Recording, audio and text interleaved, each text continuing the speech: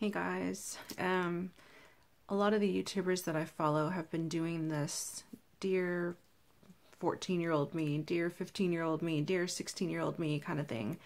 And I find the concept really interesting and I'd like to give it a shot. I cannot pinpoint years like 15 specifically or 16 specifically because I'm a month away from turning 40 and that was a very long time ago for me. I don't remember specifically what happened year to year to year. So mine is going to be more teenage years to early 20s, I guess. I'm just going to kind of group it together because you know me, I don't make anything easy and I don't do anything right. I get the feeling as I'm thinking of the stuff I'd like to tell myself that this is going to be an emotional video. When I had originally thought of it, I wanted it to be a lighthearted video, so we'll just see how it goes. I haven't kind of pinpointed what I'm going to talk about because I don't like doing that. It makes me feel like the videos are kind of scripted and set up. If I know what I'm going to say ahead of time, I just get a general idea. Oh, I definitely want to talk about this, and then I just kind of build it around that. So here we go. Dear young me, Diana, because that was my birth name. Starting, I'd say, earliest young adult memory was when I went to the States and met my mom for the first time. So I'm going to start there from the airport, preface there. Dear 12-year-old Diana, 11-year-old Diana, however old I was, you're in the airport on your way to meet your mom for the first time and your stepdad and your new family. And it is extremely scary. And you are wondering if they're going to love you, if they're going to want you, if you're going to recognize them, or if they're going to leave you there. Don't worry, your mom is there, and she is very, very, very happy to see you. Before leaving, you thought that you were going to see your little sisters again, so you didn't think too much of it. The move didn't really feel real to you. Cherish them, hug them, tell them everything you want to tell them. Hope that they remember, because you will never see them again. Time and lies and drama will stop them from wanting anything to do with you, and so that last hug you gave them before you were taken away is the last time you will see them. Things are really hard. They're going to be very hard when you're young. Your mother doesn't understand what you've been through, and your stepfather has a drinking problem. That doesn't mean he doesn't care. It just means maybe don't be such a bad kid. Stay in school. Don't steal their money and try to buy friends. Don't give them any reason to think that you're a bad kid and try to send you away. Just try to spend time with them while you can, because they're not going to be around forever. Appreciate the fact that your stepfather adopted you and took you in as his own, and maybe instead of all the fights you guys had, maybe you could reach out to him. I mean, if it was possible, I'd go back in time and try to get him to stop smoking and things so that he wouldn't get cancer. Just maybe make more of an effort to make them proud of you for the time that they're there, because they are the only parents that you'll ever have. And whereas your real father doesn't care if you live or die, he gave you his name and he adopted you, and all those years wasted that will never ever come back, because by the time you realize what you had, he's gone. And so appreciate him while you can. When things start going sour with your sister, your older sister, be sure to try your best to talk to her, and hopefully you and her can figure out that your mother is actually lying and setting you two against each other for unknown reasons. That will save you from years and years of loneliness and hatred, thinking that your sister hates you when in reality she's been fed a lot of lies about you. But your mother is still your mother, and one day she won't even remember who you are, and it'll be like 10 years since you've seen her, and you will feel completely alone in the world. It is time for you to appreciate what you do have. Stop fighting, stop running away from home, and throwing little tantrums and feeling like you're not wanted. So everything is just made so much worse. You have to be the one to grow up a little bit and try to make it work while you can. And maybe if you reach out to them and tell them that you love them, maybe they'll calm down with you a little bit.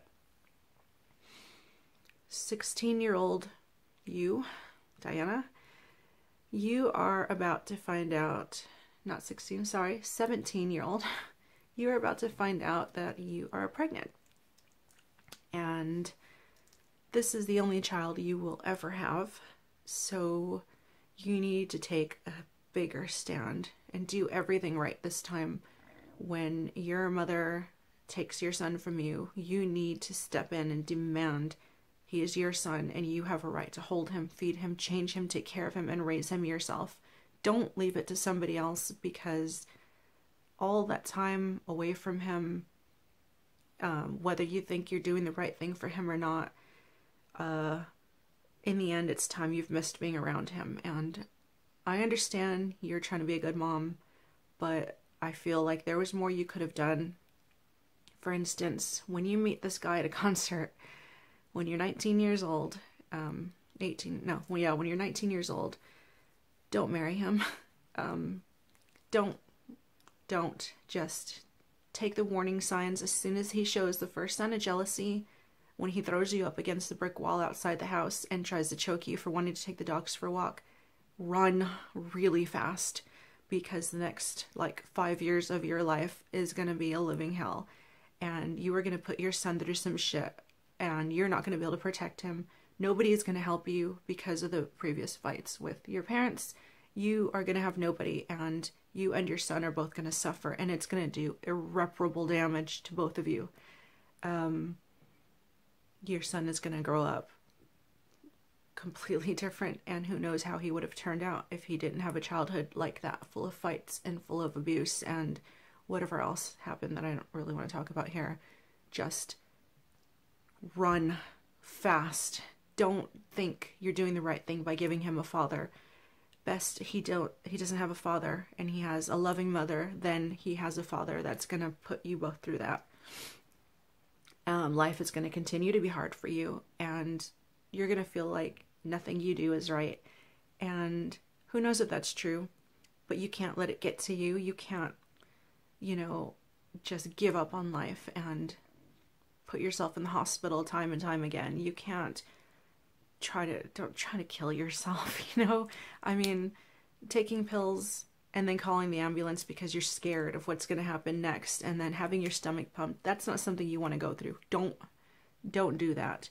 I'm sure things weren't as bad as you thought they were at the time. And if they were, again, maybe reach out for help this time. Don't just try to hold everything in and just get angry.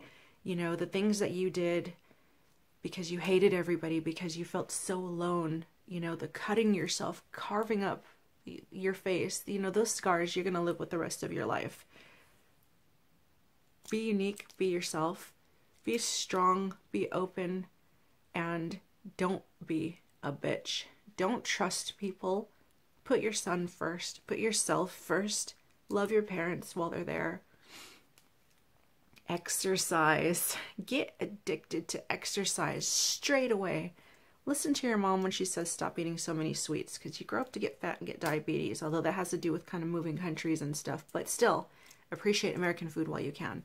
And get addicted to moving, exercise, so that way walking or running isn't a hassle, and you can just be like, yeah, I'm fit, and, join a gym maybe, put your energy into something like that. And, you used to love playing hockey, man, play some hockey or something.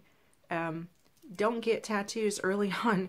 Do not say, I want to get a tattoo somewhere that girls usually don't have it, and then go to a shop that has no idea what they're doing and get this monstrosity that's not even finished, and then this monstrosity. Don't do that. Just wait and find a good artist, and then get something really nice that is not gonna be like that. Sure, everybody has that advice for their younger selves, but yeah.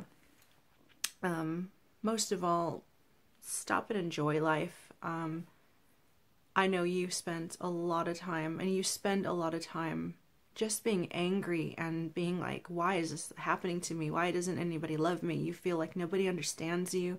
You feel like you're different. You don't fit in. People hate you. They call you a slut. They call you a whore. They make up shit about you. It's basically what's happening now, but in real life. And you let that affect the way you saw yourself. And because of that, you went on a downward spiral for a while. It didn't take care of yourself. And it led to a lot of bad choices. But you need to realize that you are different and you are unique, but that's not a bad thing. You should find who you are early on. Don't be swayed by other people. Just find who you are and embrace it. And be strong in yourself. Be strong, be loving, be open, be caring, and put the right people at the top of your list. Don't ever try to get your son's father back. He is no good. And everything he tells you is a lie because he doesn't want to pay child support. Do not put your son through having his father walk in and out of his life as he's pretending he wants to be a daddy, but in reality he's just using you both. Because when you see the pain in that little boy's eyes when he wonders why everybody has a daddy but he doesn't, and why his daddy doesn't want him, it's up to you to answer that. And there are no words to explain to a 5-year-old kid why his father doesn't want him. And why his father will come to him and make promises and say, I'll always be here for you. I'll pick you up next week. You're my boy. I love you. And then you see him wandering around the house with this big smile on his face. My daddy, my daddy. And only for him to never come back. And you're the one left to pick up the pieces. Just know he's going to let you down. And you've been on your own since day one. So do not let him in your life.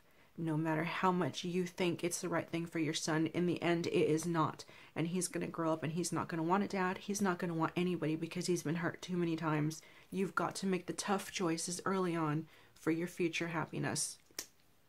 I guess that's about it. That kind of sums up, like, I'd say from 11 to 21, around that.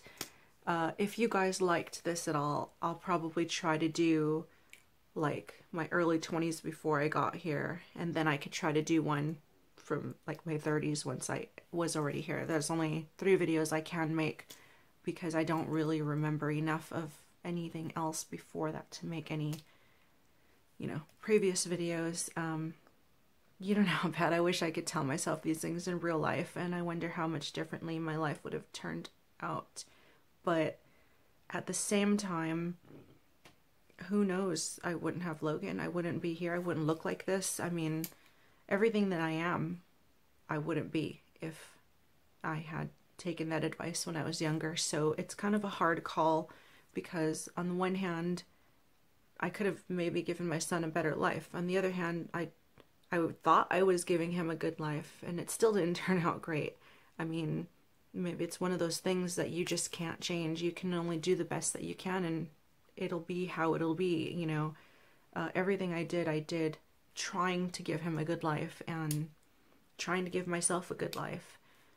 And I do wish that I could go back and be a bit closer to my parents. You think your parents are always going to be there, and you don't really realize that one day they're not.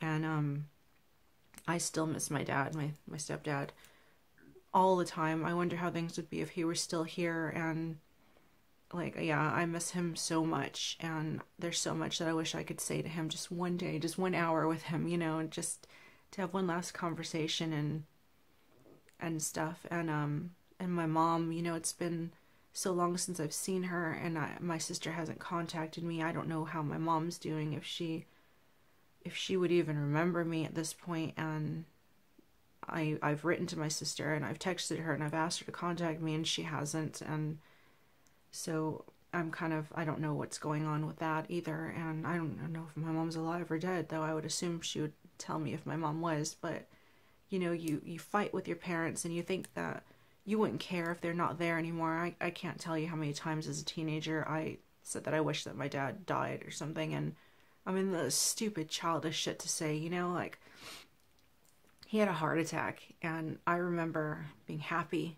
I was rejoicing. Oh, yes, he has a heart attack. What? He's not dead? And I'm so ashamed of myself for ever thinking that. I don't know where my mind was, but I'm not that person anymore, and I regret it so much, and I wish I had another day with both my parents just to tell them how much I love them and I miss them and I'm sorry for the stuff I put them through.